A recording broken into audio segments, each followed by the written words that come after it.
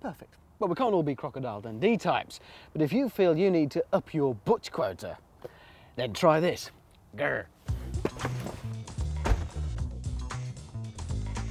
It's the Nissan Patrol, and in parts of the world where both the terrain and people can get seriously roughy-tufty, it's seen as being one of the best full-size luxury off-roaders, which on our country roads can lead to a bit of a problem, because they're quite narrow.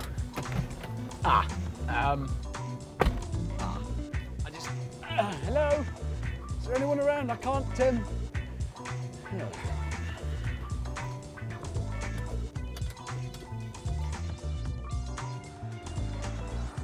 It doesn't make any attempt to hide the fact that it is massive.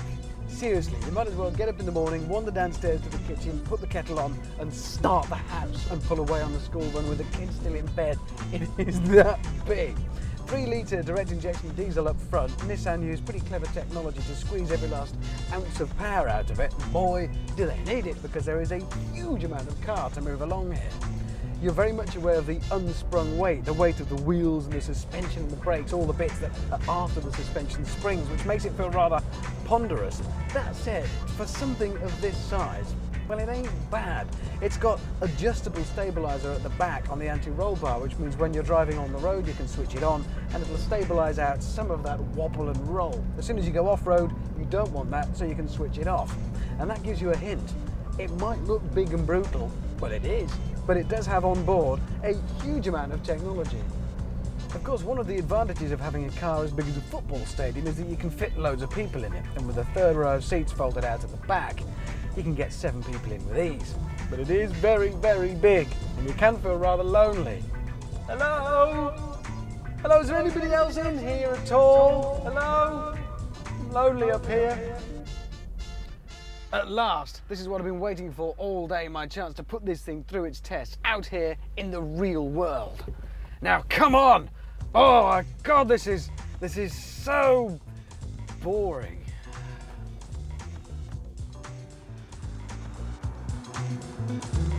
Well, hey, come on, not everybody lives in the middle of the Andes or the Pyrenees. In fact, if ever you were to get into difficulty off-road, this thing is more than likely to get you out. That said, let's be honest, we are talking mounting the curb outside the wine bar here being the limit of its explorations. We've got electrically adjustable seats in pretty much every direction, air conditioning of course, electric windows, heated mirrors. We've also got a rather nifty electric compass, none of those nasty stick-on round ones. This one up here digitally gives me an indication as to where I'm going. I'd rather know what road I'm on, but it's nice to know I'm going west-ish.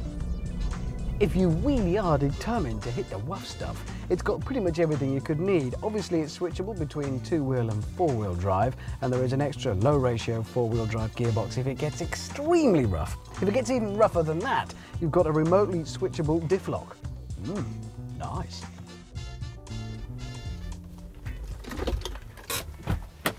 Now let's be honest, I don't suppose anybody ever bought one of these by accident. Oh, they said afterwards. Didn't realise it was an off-roader. Well, obviously it is.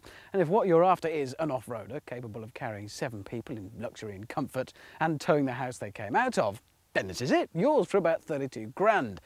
If though you're after a big luxury car, then you might be looking elsewhere. Still, it's certainly got presence. Right, that's enough macho nonsense. I need to get in touch with my feminine side. Somebody bring me on an MGF, I think.